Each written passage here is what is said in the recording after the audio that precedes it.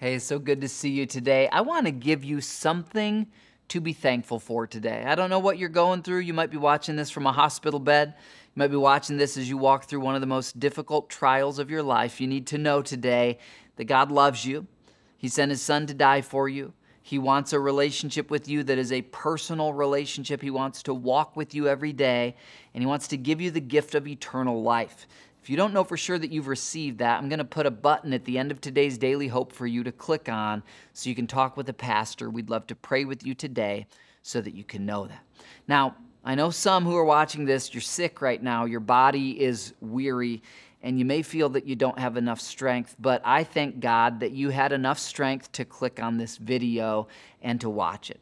And I believe God is going to give you the strength to please Him today. That might be as simple as you praying for some other people, or those of us who have healthy bodies right now, He's going to give us the strength to make some phone calls or some text messages or reach out to a neighbor to use our strength for Him today.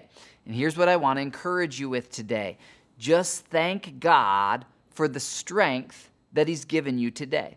Every single one of us, if we're able to watch this video, we can think back on times, whether it was just a really bad case of the flu or for some of us much worse, where we didn't even have the strength to watch a video, but today we do.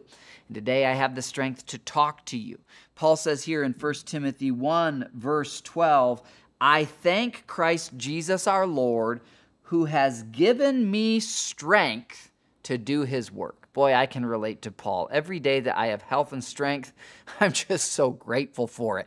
God has given you the strength that you have today. Thank Him for it today. Make that the theme of your day. God, thank you for giving me strength.